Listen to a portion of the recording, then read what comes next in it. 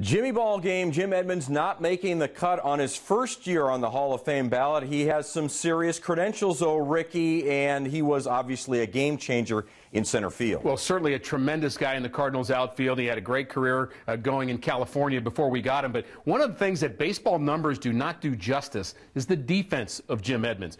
Certainly we know about his numbers, and baseball is a numbers game, but it has never really accurately attached itself to what a guy can do on the defensive side. And Jimmy Ball game was so terrific in center field, saving runs, maybe not driving them in every time, but certainly saving them with his glove just as important.